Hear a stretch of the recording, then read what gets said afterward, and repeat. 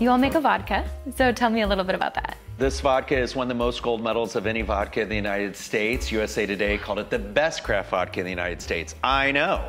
And the reason that it is because of the rye. And Steve will talk till he's blue in the face about where that rye comes from. The rye comes from my family farm in Lone Jack, Missouri, just outside of Kansas City. Really? Yeah, so they were using it, literally had a cover crop, and we were thinking, well, it'd be kind of fun to try and make a rye low wine. So we take wheat and rye, and we have a wheat neutral spirit, and we have a rye low wines, and distill them together into the vodka. So it adds a real creaminess to it. And knowing that Steve's mother-in-law hand-planted each one of those rye plants, that is harvested. And harvested it. Harvested it. No, that's not true. That's not true.